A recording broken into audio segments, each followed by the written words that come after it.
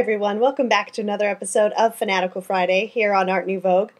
And my Fanatical Friday today is a bit melancholy for me. I heard some very sad news that one of my favorite instructors at the Academy of Art University, where I went to art school, recently passed away last week, and I was very sad about it because he was a big inspiration for me and one of my instructors who really believed in me, even when some of my teachers kind of thought some of my stuff was kind of silly or too anime-like or whatever. But I wanted to do just a little short tribute to him and show you some of the examples of his work over his fabulous career, and encourage you guys to follow his advice, and that is always be true to yourself and create what's in your heart, even when people don't say it's right. I don't think that art is always black and white, and of course you can learn a lot of technical aspects and the classical ways of doing things, but in the end, you need to do what feels right to you, and I think he always had that belief and followed that himself.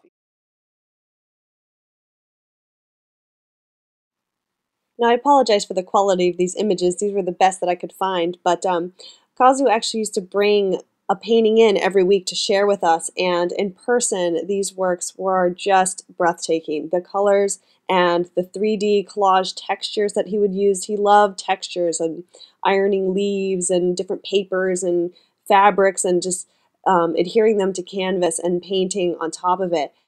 He definitely mastered the classical arts while incorporating his own style, which I just find so inspiring and something to aspire to.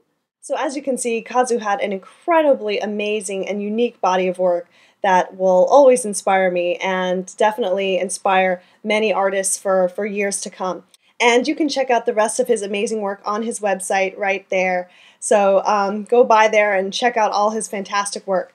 So thanks for watching this week, and I hope it helps to get you guys inspired.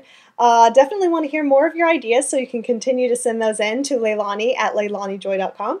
And don't forget, I'm actually holding a contest this whole month, so check out my Facebook fan page for more details about that. And I will see you guys on the next Fanatical Friday.